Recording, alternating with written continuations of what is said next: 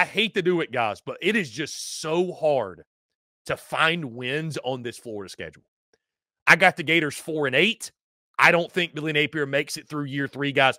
Even a good team, even a really good team, would struggle to get to 6 or 7 wins with that schedule.